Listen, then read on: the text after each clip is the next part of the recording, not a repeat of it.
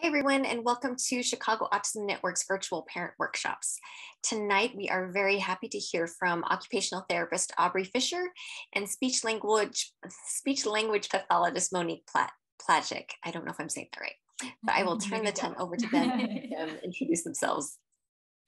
Thanks, Kimmy. We're so excited to be here tonight. I'm Aubrey. I'm a pediatric occupational therapist at Rush Kids Pediatric Therapy. And this is Monique Plagic. She is a speech language pathologist at Rush Kids. We are both certified autism specialists, and we are also neurodiversity affirming therapists. We work with children, adolescents, and teens in our outpatient setting. And in addition to working directly with families and clients, we also are a part of a developmental diagnostic clinic with a clinical psychologist. We're really excited to be here tonight to talk about regulation. It's such an important part of our job and really core to what we do as therapists. We have tailored our talk tonight to discuss co-regulation and self-regulation for autistic individuals.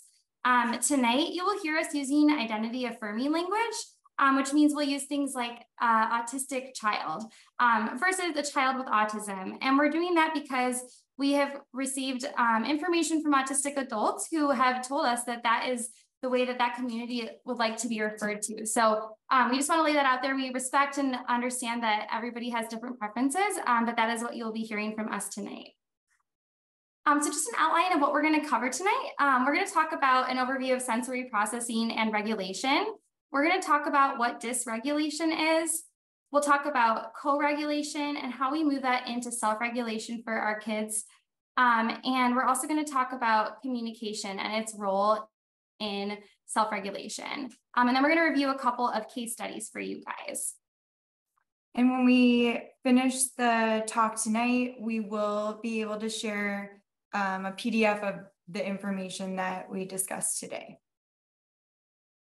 So sensory processing is a way that our central nervous system, or our brain, receives messages from our senses, information from the environment, and also our internal sensations. It's how it integrates that information and makes sense of it, and then how we respond with a graded emotional and motor response. You might be really familiar with the 5 senses that we talk about a lot, which are our smell, our taste, our sight, our touch, and our hearing. But we also have some hidden senses that are really central to regulation. And those include our vestibular system, our proprioceptive system, and interoception. So our vestibular system is how we interpret movement, where our head is in space, if we are moving or if we are still, if we're upside down or right side up. It's our inner ear's way of telling our brain where our body is in space. Proprioception is how we interpret where our body is in space. So vestibular is kind of where our head is, and proprioception is where our body is. If you were to imagine yourself in the dark with the lights turned off, you would probably have a pretty good sense of where your arm is in relationship to your body, or where your legs are in relation to your head. That's our proprioception. It tends to be a really regulating sense for our regulation, and it's something we'll kind of unpack a little bit more tonight as we go on. Interoception is probably the sense that most people have not heard of, and it is how we interpret the internal state of our body. So our brain receives messages from receptors around our body, from our organs, from our skin, from our muscles, and that helps us interpret how we feel. So that's kind of where our pain sensation comes from, temperature, if we're feeling itchy, hunger, thirst, our heart rate, things like if we have to use a bathroom or if we're feeling sleepy. So it's really kind of that internal sensation to tell us what our body needs in a given moment. And what we've learned with autistic or neurodivergent individuals is that they often experience these sensations in a different way or describe them differently to people. So it's an important sensation for us to understand and help our autistic kids and teenagers understand so that they can help regulate their bodies. Just to give you guys an overview, about 80% of people with autism do have sensory processing disorder or sensory processing challenges that can with their daily lives. So it's a really important topic for us to cover and for us to understand. Our central nervous system develops over time. It naturally matures, but sometimes we need a push or we need some support to help our system mature so that we can stay calm and regulated. If your child is in occupational therapy, you might have heard some of these terms before. This is kind of the gold standard way of how we are describing children who have sensory processing needs. Right now, you can kind of focus on just the colored circles. I know there's a lot on this image, but the colored circles is what we'll cover first. So there are 4 categories that we tend to categorize our children into who have sensory processing differences or needs. So the first one is that purple circle, and that's sensory sensitive. So that's the child who detects input at a higher rate or a higher intensity than other children. Commonly with these kids, we see tactile defensiveness, which is where you might be more bothered by tactile input, and that often plays out in grooming activities. So like brushing teeth, cutting nails, getting your hair cut or brushed, that can be really bothersome or really sensitive to our kids who are sensory sensitive. They might perceive a room as really bright that has fluorescent lights to the point that it dysregulates them. And they might be overly alert to distractions within their environment. So somebody who's walking through the room, they might be distracted by noise that's happening in another room, or items in their environment they're really interested in or distracted by. The yellow circle is sensory avoiding, and that is a child who withdraws from input that they find bothersome, and especially that they find out of their control. This child might actually have an aggressive or an emotional response to input that they find bothersome, such as touch. They might just become to avoid or refuse altogether input that is bothersome to them. These children often find loud or unexpected noises really triggering. Often we see with kids who are sensory sensitive, they end up being sensory avoidant. They're really detecting this input at a higher rate to the point where they feel they need to avoid or withdraw from this input to protect themselves. The next category is the green circle, and that is low registration. These are our kids who do not detect or they miss sensory input more than others. They're not actually registering things going on around them to the degree that we'd expect. So this is a child who maybe doesn't register their name being called. Maybe they're not noticing someone who enters the room. They often have lower body awareness. They might be propping their body or draping themselves on furniture or requiring a little more support, bumping into things in their environment. These children often have lower awareness or higher tolerance for pain. They might be oblivious to messy hands or face.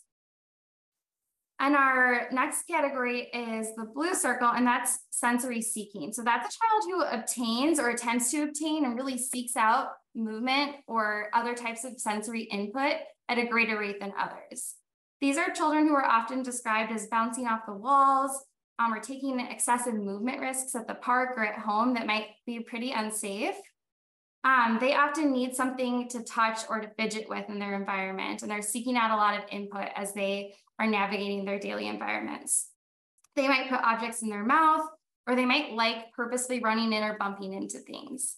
Now, kids can fall into one of these categories, but they can also fall into 2, 3, or 4, all 4 of them. And that's kind of indicating to us that the child has a more dysregulated or more disorganized sensory system when they fall into more than one of these categories.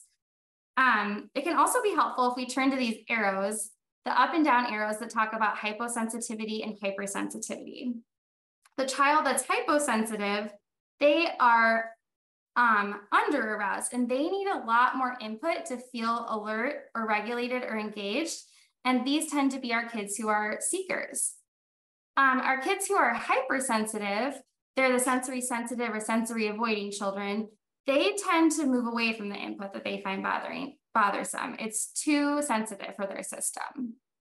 Now, for people in our audience, this might be familiar if you've worked a lot with an occupational therapist, or it might have been kind of an overwhelming amount of information to understand those 4 different systems. You might be, connecting some of the dots with your child and where they fit into those categories. But I really like to use this example with my families of regulation. So we have this band or this zone where we feel regulated throughout the day. And we all fluctuate in and out of this zone based on how things are going in our environment or in our internal state throughout the day. And it's natural for us to kind of flow up and down. Sometimes we're feeling over responsive or overstimulated by our environment, and we're up above this zone of regulation. This is where we might feel agitated by background noise. We maybe can't concentrate because we're really cold in an over air conditioned workspace. We might feel overheated by stress or really hungry. And during those situations, we as adults know how to modify or adapt our environment naturally or do things for ourselves to help us get back to this calm and regulated state. So we might do things like dim the lights or put on headphones or turn on white noise in our office. We might open a window or go for a walk or just fidget in our chair to help ourselves kind of calm and regulate back to that zone. Sometimes we're feeling understimulated or unaffected by the information around us. And in those instances, we feel kind of low arousal or drowsy, and we'll do things to help alert ourselves back to that zone of regulation. We might drink coffee or let in fresh air or move our body around. So often our autistic children are trying so hard throughout their day to get back to the zone of regulation. And sometimes they have strategies to get themselves back to that regulation zone. Often we'll see autistic children stimming or obtaining sensory input that they find enjoyable or regulating for their system in order to get themselves back to that regulated state. But that can be really challenging to maintain throughout the day and to really re-regulate frequently when we're fluctuating up and down so much. And that's where we kind of come in with these strategies for co-regulation and self-regulation to help our kids have a plethora of strategies to get back to that regulated state. And also to be able to access those activities more easily when they have a lot of demands going on around them.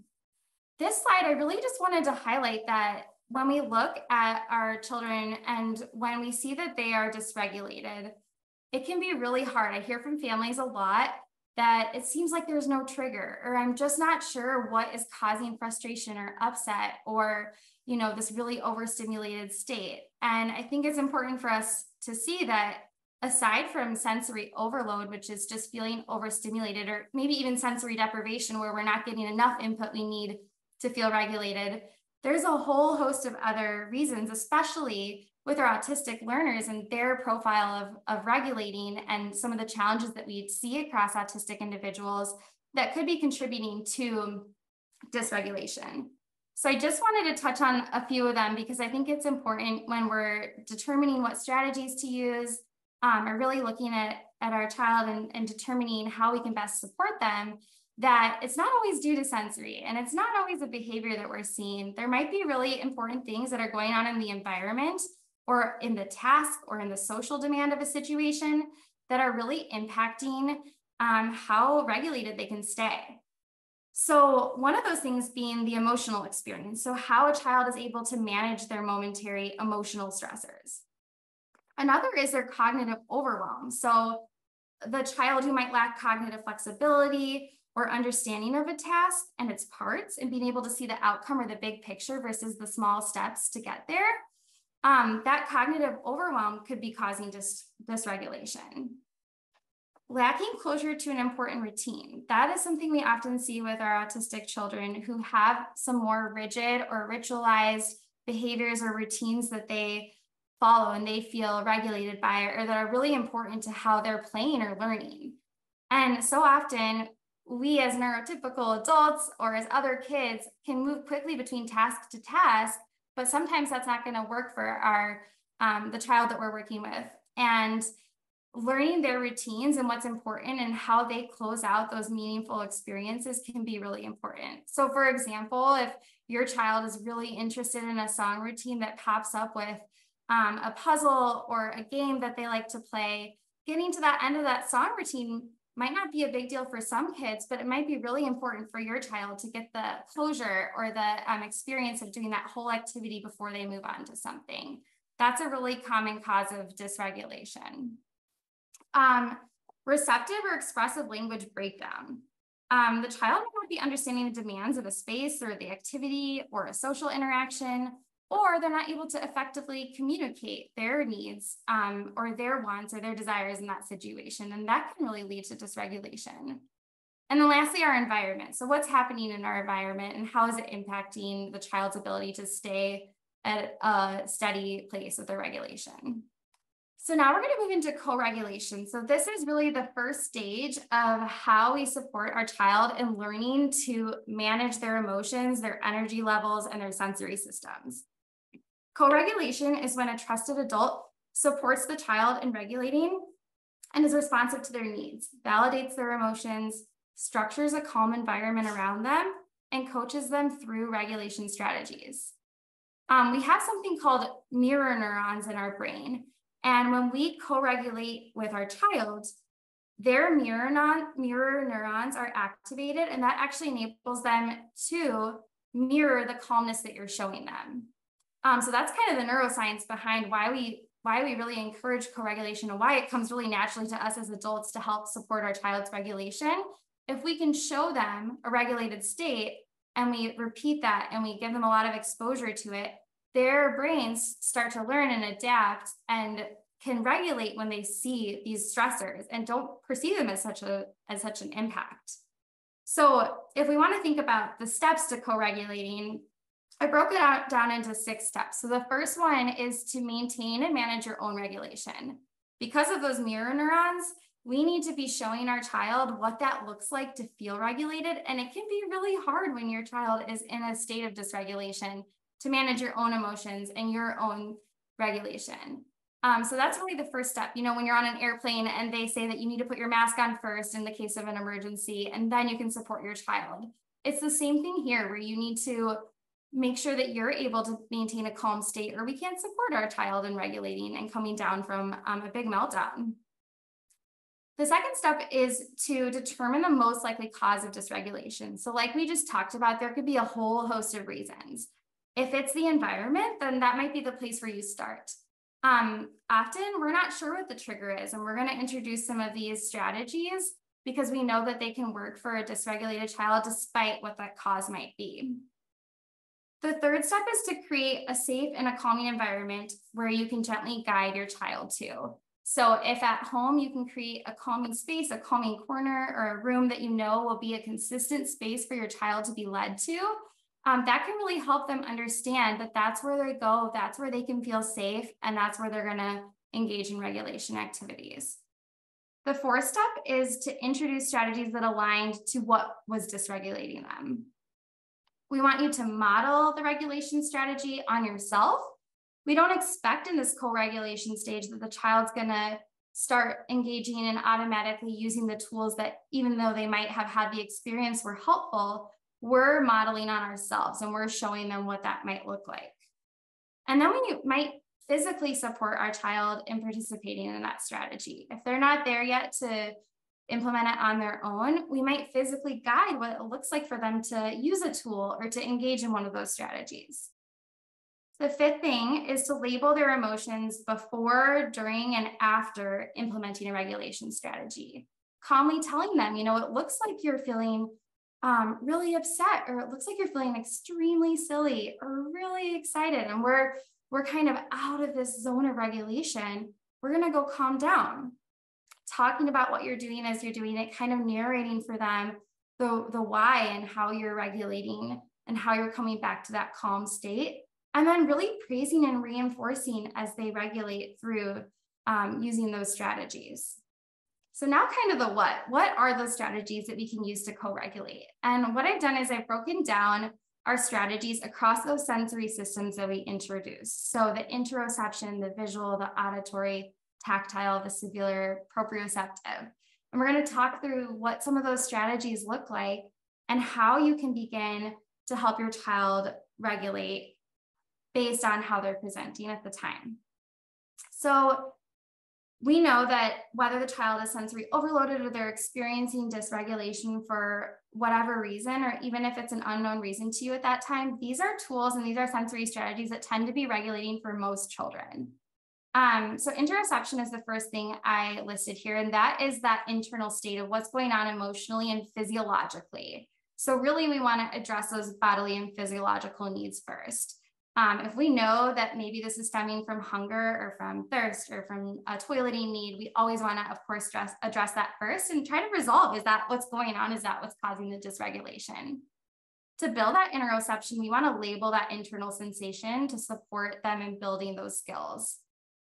Deep breathing is a really important physiological tool. It's one of the best regulation strategies. And this might be not come naturally for your child, but what you can do is you can have them put their hand on your chest as you breathe, or on your belly, on their own belly. You can play music or a rhythm that encourages them to breathe in and breathe out. And getting them back to that rhythmical breathing can be a really important first step in regulating.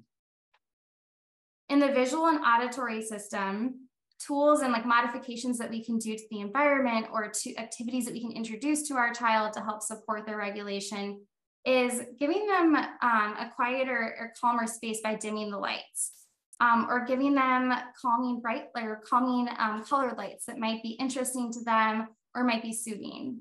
Providing headphones that cancel out the noise, or headphones that provide quiet, calming music, or even turning on white noise in the room. For tactile, so what we can do with our hands and how we can provide something to the hands to regulate, we find that often for kids, having something to manipulate or do is really regulating to their system. Again, something that's repetitive or that's rhythmical can be really helpful when it comes to the tactile system. So providing fidgets or toys that they can manipulate is a great strategy, or even just pulling out a favorite toy of your child's that you know when they are in a regulated state or a really happy state when they're playing, that tends to be a go-to toy. That's a great thing to pull out when they're dysregulated, to see if you can engage with them and remind them that this is a tool that they can use. When it comes to the tactile system, we have a lot of children who might be defensive, like we talked about, to that tactile input. So when you're providing touch to your child when they're dysregulated, using closed fingers on your palm and deep pressure is the best way to provide tactile input to your child who might be defensive to that. Something that we're not going to touch on in great detail today, but that might be something you're curious about learning more about or need specific tips or tools for, is grooming. Grooming really relates to that tactile system. And I have so many families where brushing teeth, combing hair, bathing, getting haircuts, those things can be really challenging. And there are a lot of regulation or sensory tools around that that we could do a whole other presentation on. So if that's something that is meaningful to you and that you'd like more resources on, we'll have our email addresses sent to you all, and you would be happy to chat through that with you or give you specific recommendations for your child as well. Moving on to our vestibular system. Vestibular, that movement input, can be really regulating for kids who are out of sorts or in that dysregulated state. Slow and back and forth, we call it linear movement, tends to be more regulating than spinning or rotary, we call it, or random movement. So if your child is in that really overstimulated state, we want to provide rhythmical or back and forth movement. That's going to be calming to their system. If you're really under aroused or under alerted and you're trying to alert or engage them with you, you want to use random or you want to use spinning input to help them be alerted to what's going on in their environment and alerted to you. So some activities that you can do at home is just bouncing your child on your knees or bouncing them on an exercise ball up and down with the emphasis going down into the ball. And again, using that firm touch to know that that's going to be more regulating for them than light touch or when our fingers are spread apart and there's more points of contact. Rocking them in your lap, rocking them on the ball or in a rocking chair, or even kind of going back and forth in a desk chair can be really regulating for a child. And then swinging. If you have access to a swing at a nearby park, swinging is such a powerful tool for a lot of our autistic kids for regulation. Again, that linear back and forth movement, or even side to side, but where their head is staying in one plane of motion, can be really helpful for regulation. Moving over to proprioception. Proprioception is always organizing and regulatory for the entire sensory system. It is the one takeaway is that proprioception is going to be the most regulating type of input that you can provide your child. And this is deep pressure input. It is input to the joints and the muscles that give feedback to the brain that says, this is where my body is in space. I'm safe. I'm regulated. My body is calm. And we do that by providing deep pressure or firm touch. If your child is particularly averse or stressed out by touch. Like we talked about, like you can, close your fingers and use firmer pressure, but you could also use a pillow or a stuffed animal or something between yourself and the child, even a towel, to provide them that deep pressure that they might accept better than your touch, or teach them, as we're learning to self-regulate, teaching them to use their own hands or their own body to give them that kind of input. But for proprioception, we can give bear hugs, we can give squeezes to the extremities, and that looks like starting at the shoulders or at the hips and moving out to the hands or out to the feet, and giving firm, deep pressure all the way down the extremity and repeating that motion. Setting up an area in your house that could be used for crashing or smushing a child with pillows, wrapping them up in a blanket or a towel. You could take it right out of the dryer so it's warm, and wrapping them up tight. That can be really regulating for their system.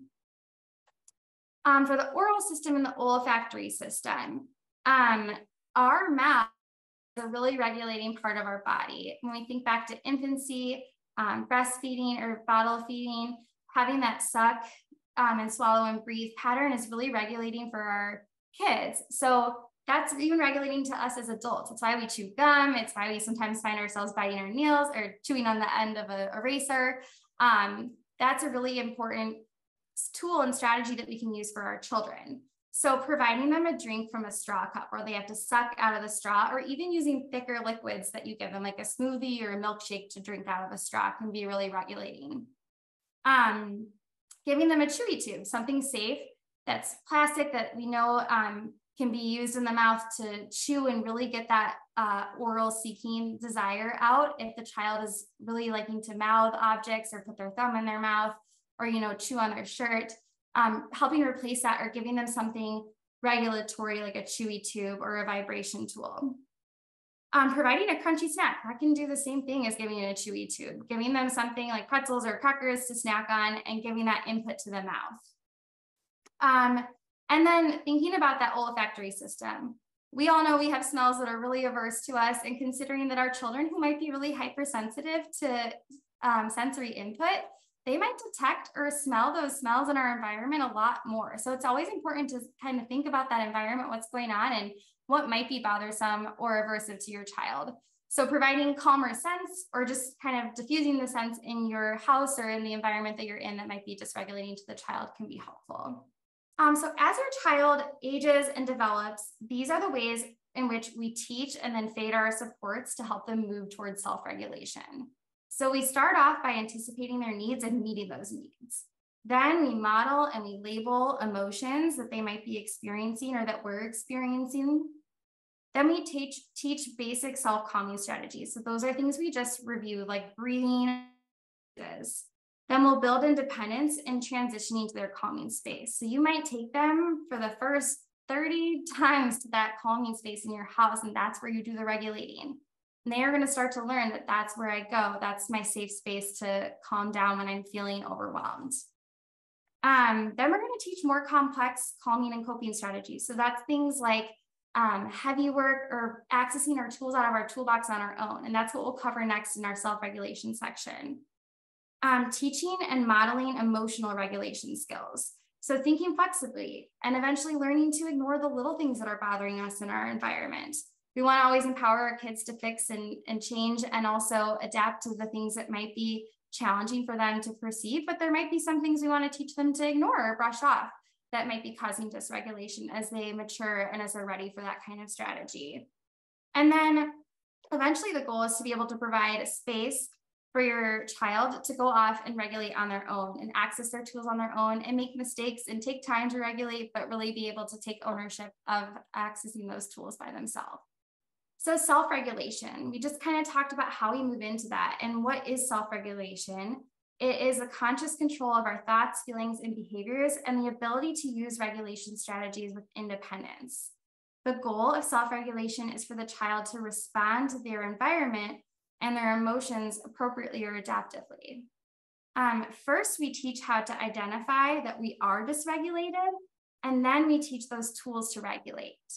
Every child's toolbox is going to look a little bit different, but we want them to have a number of those go-to strategies that they can independently access or they learn to access in different moments of distress or dysregulation. They might be actually physical tools that they have, but they might be activities or actions that they're going to perform to help themselves regulate. You guys might have heard from your occupational therapists of a sensory diet, and that's really what this is. It's a diet or a list of activities that you can go to that help your body stay regulated and maintain regulation. A good place to start when you're teaching your child self-regulation and building awareness of themselves is something that we call our energy level. So a child's energy level is that arousal level that we've talked about tonight. If they're under aroused or regulated, they're likely moving their body and their brain too slowly. If they're over aroused or overstimulated, they're likely moving their body too quickly. So we can use this tool to show the child and provide them feedback on how their energy level is looking. So often I'll kind of print this out and I will have either like a paper clip or a clothespin, or I'll print that car out and I'll show my child, or I'll use that dial to have them tick and figure out how is my body moving right now? Am I moving too slow? Do I need to do something to wake my body up, make my engine rev up a little bit, or am I moving too fast? Do I need to figure out how to slow down my engine or come to a stop? Finding that just right speed is that optimal zone of regulation. If they're in the blue or red areas, after we've kind of helped them identify that, that's when we can start to teach them the strategies to get back to that green or just right area. Now, this tool is appropriate for your child if they have some of the language and communication prerequisites. So it's often appropriate for preschoolers and children who are showing understanding of the concepts of go and stop and slow and fast, because we're really using those concepts to help them map it onto their body of how they're able to regulate. The zones of regulation might be something you're familiar with, especially if you have school-age children or teenagers. This might be something that you've learned before. It is a really helpful tool in helping our children continue on with understanding their energy level, but also mapping on their emotions and what they can do about this to help move them towards that self-regulation. So once your child is showing understanding of energy levels and basic emotions like happy, sad, mad, silly, it's a good time to introduce the zones of regulation. This will help build their vocabulary and their understanding of different energy levels and different emotions that they might be feeling throughout their day. So it's split into 4 zones, and we have colors associated with them. The steps for your child to work on zones of regulation is to first identify their energy level. Is it low, just right? Is it starting to increase? Is it way too high? Next, to identify their emotion. If I know I'm moving low energy, am I feeling fatigued or tired or bored? If I'm just right, am I ready to learn? Am I relaxed or focused? If I'm starting to feel like I'm moving a little bit too fast, that might mean I'm silly, or maybe I'm nervous. Maybe there's some other emotion that's contributing to that, that increased speed in my body. And then our high energy, those are our extreme emotions where we start to kind of lose control. And that's where we need to stop and we need to slow down and use some of our regulation tools to get back to a calm state. So after they've identified their emotion, they determine, do I need to regulate? Is there something about my state right now that tells me I need to regulate back to this green zone, this calm state, so that I can do the things I want to do, so I can learn, so I can play, so I can interact with my peers. And then the 4th step is to identify a tool to help them get back to green. So we'll kind of move into that in a moment. But what tools can they use? We've talked about those co-regulating tools of how the child is able to be supported by the trusted adults in their environment, and then how can they start to recognize the need for those tools on their own and access them. Something also important to note is that autistic children often do have different ways of experiencing their internal sensations or their emotions. So we want to honor and help them learn and help us learn so we can continue to support their needs. There are different ways of experiencing emotions and how they might be regulating them differently than we might expect or we might do ourselves. A newer program that has emerged out there is a program called the Interoception Program. And it's something that I really love and I think fits really well for my autistic clients who have kind of, learned a little bit about their self-regulation. They have some tools in their toolbox that they're able to access, but they still might not be really reading their internal cues how we'd like, or really adaptively, so that they can communicate to others how they're feeling, or so that they can understand and manage more of those complex emotions or feelings. So this program is designed for autistic adolescents and teens to help them identify their emotions and their sensations in a way that's a little bit more authentic to their learning and thinking style. Here I have on this slide a little bit more of a neurotypical way of experiencing sensations and interpreting what they mean. So for example, we typically might think of a pounding head, a thumping head as indicating to us, I have a headache. And we might go off and we might take ibuprofen, or we might do those things we do to reduce our symptoms, like dimming lights or getting some fresh air. Heavy eyes to us might indicate I'm tired and really need to go get some sleep. Butterflies in the stomach is a common metaphor we use for nervousness. And that might be something that we might relate to, but that might not be meaningful to every kid or every teen. And then tight fists, that typically often indicates anger, but that might not be the experience for everybody. So this next slide is an example of a couple of mine and Monique's clients who have described their experiences to us in ways that make sense to them, and that we thought were kind of really beautiful ways of showing a different way of interpreting internal sensations. So a noisy head, meaning a headache, or itchy eyes, meaning tiredness. My stomach is burning, and that's indicating to that child hunger. Or their slippery feet. I think that might have been sweaty feet, which indicated to that child that they were feeling nervous. Now, taking that sensation and mapping it onto a feeling, some kids might be able to do that really readily. And for some kids, that might be really challenging. I was recently listening to a podcast where an autistic man, he was explaining that at work, he could go, his whole workday, get home, get to bed, drink water the entire day. And while we might experience that, sometimes where I'm like, oh no, I haven't drank water at all today, the actual experience of going an entire day without having thirst or having that recognition could be really, really detrimental, depending on the emotion. If we're not able to adequately recognize those emotions that we're experiencing, map it onto something in our body, and then go out and do something to help those internal needs. So I think this program, and we'll have all of our resources and these programs linked at the end of this talk, but I think this program can be really powerful for those of you who maybe have older children here tonight, that they can start to look at this program and start to understand their interoception a little bit better. So now that we have discussed that we bridged from co-regulation and now we're in the stage of self-regulation, now we're at a point where the child is going to have some control in recognizing that, one, I'm not in a regulated state and I need to implement some kind of strategy to get back to that band that Aubrey was talking about, that zone of regulation. So before in the slides with those visuals of the different senses, the focus there was that the trusted adult is really being the detective, and their job is to kind of identify, one, it might be the background noise, which we got a little bit going on right now. But what I mean is that there's going to be more than just one factor that contributes to a child's dysregulated state. And now they're at a point where they're identifying some of that. And so some of the strategies may be that they know they need to do deep breathing, because first and foremost, that's the automatic part of our body is breathing. And that is what Aubrey was saying before. And it's not to be overlooked, because once we can recognize that and we can deep breathe, that can allow us to move towards a more regulated state.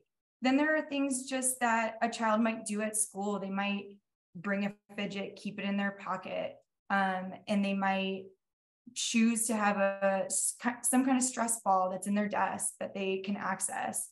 At home, they might find a spot after school because they need just a place that the noise is limited. They've just been in a really, really overstimulated environment for the whole day. There's been demands on them all day. They just are coming back from, maybe it was a partial virtual school life, and now they're coming into something that's really exhausting.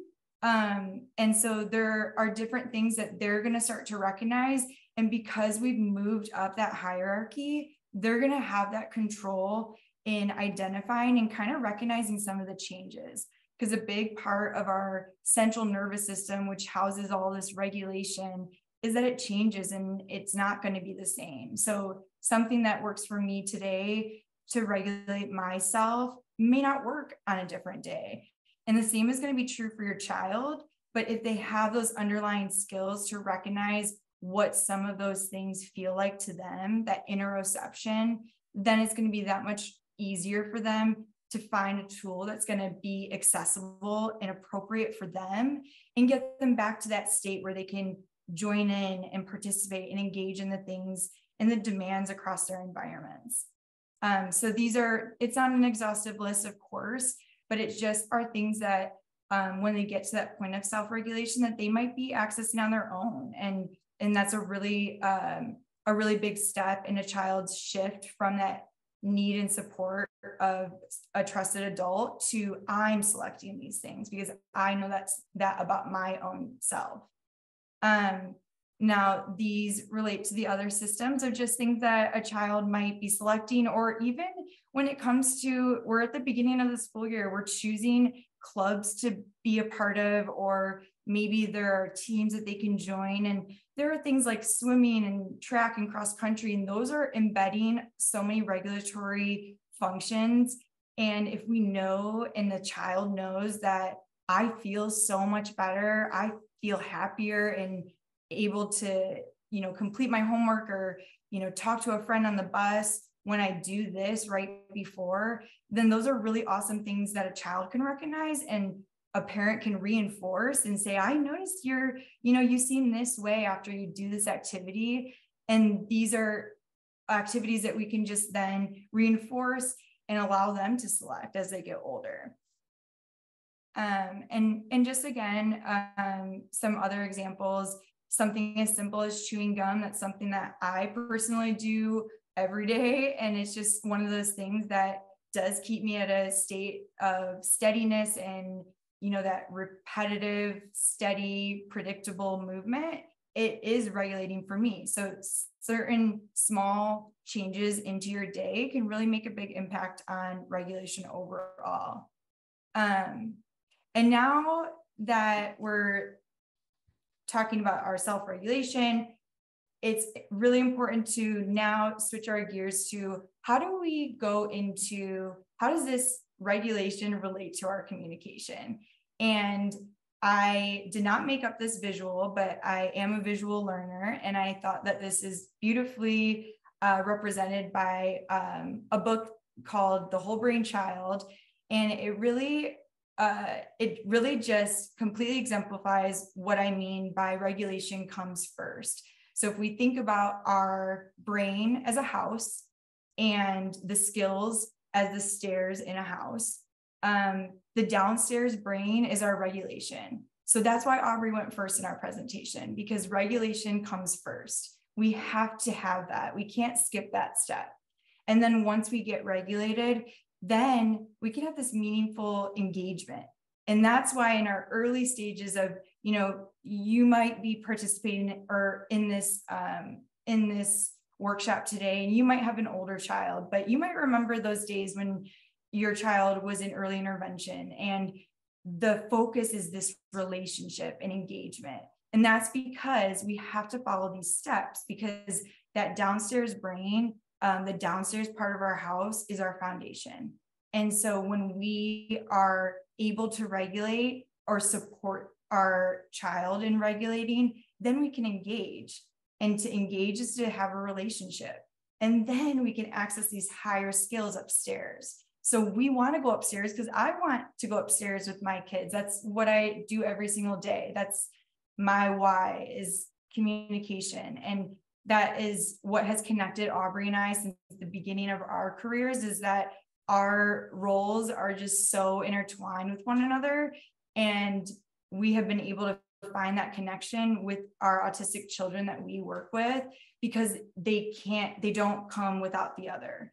So I need to be regulated to communicate, but I also need to communicate my regulation needs.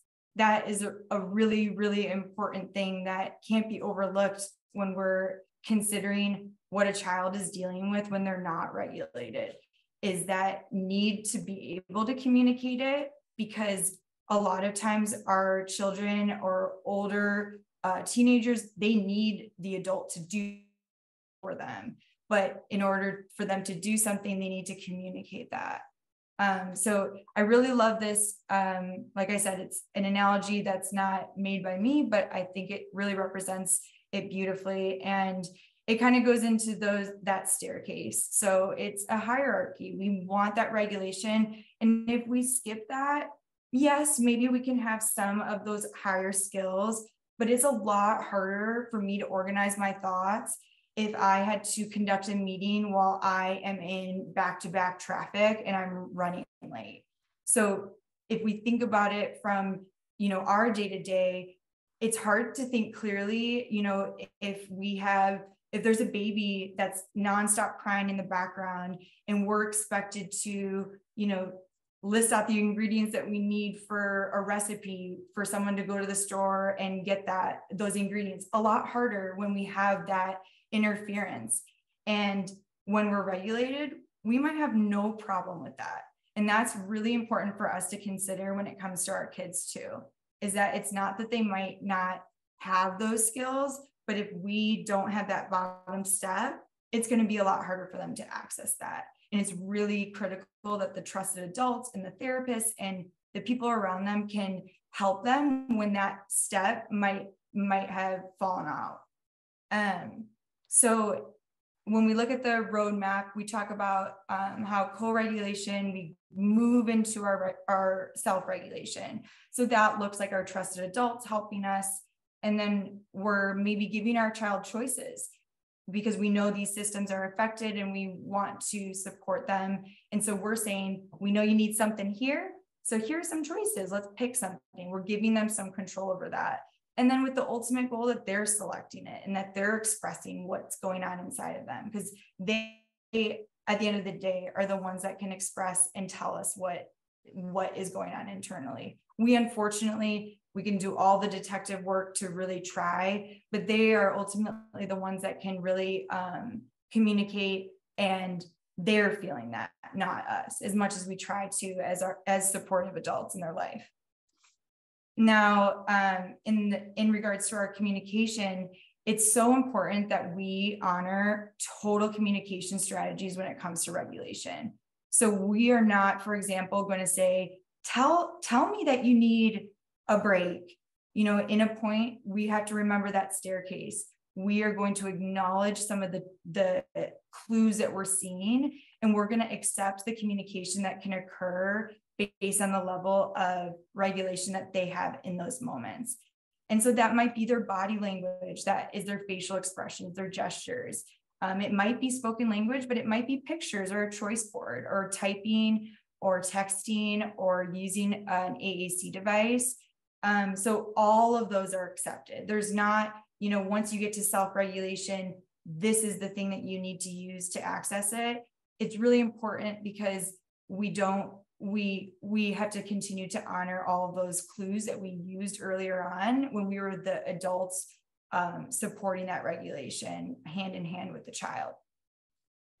Now, this is just an example, not tailored to any particular child, and it's just a resource from Practical AAC, and it just kind of exemplifies the need for a different mode to communicate. So we may have great fluent spoken language, but when we hit that fight or flight and we are dysregulated, it is going to be a lot harder for our autistic children to access that and communicate that.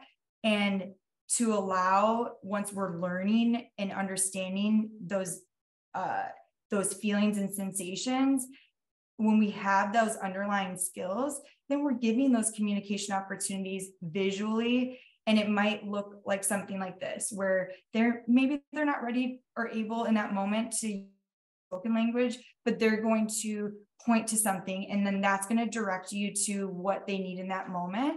Or maybe they'll explain it more later, but this allows you to kind of bridge that in moments where you're feeling like I'm not totally getting the full picture of what's going on.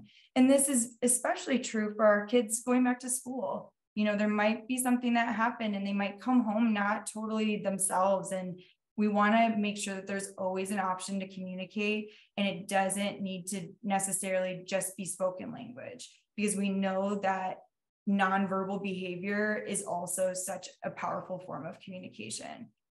So like I said, this is just an example, but I just want to promote that AAC or all other alternative forms to communicate what we need in those regulatory moments is really important.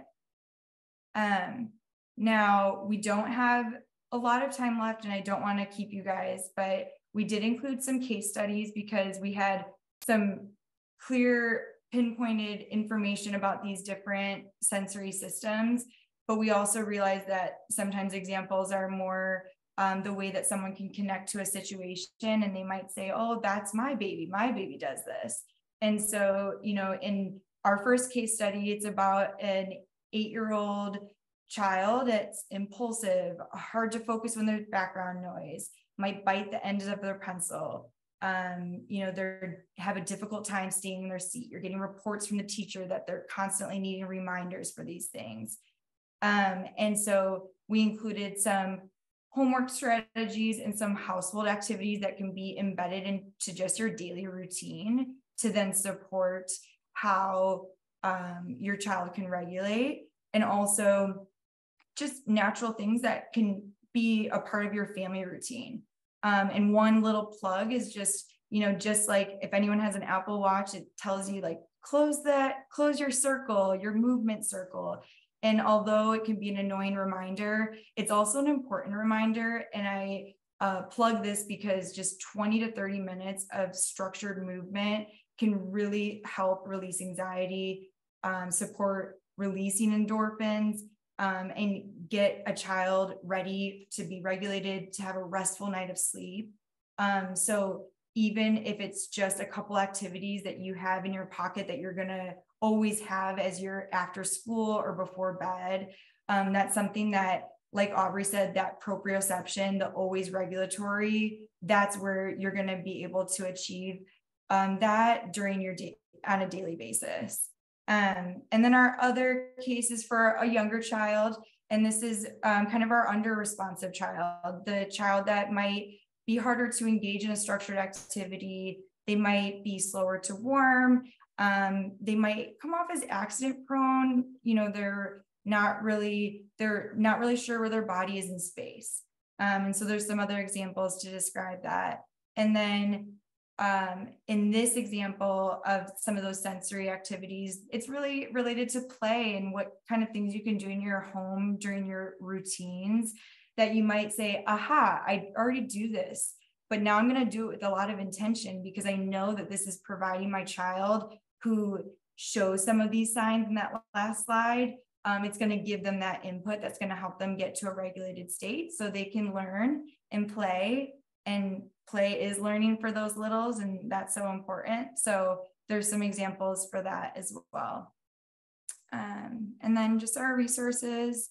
And of course, we are right at our 9 o'clock time. So we acknowledge that some people might need to get off, but we are more than happy to stay if there are questions, or if people wanted to direct their questions to email for immediate follow-up with either of us. But we so appreciate the time that you guys took out of your evening on a school night to come join us. And we hope that some of this information will be useful and applicable, maybe not today, but maybe on a different day when you're looking for a strategy to help your child regulate.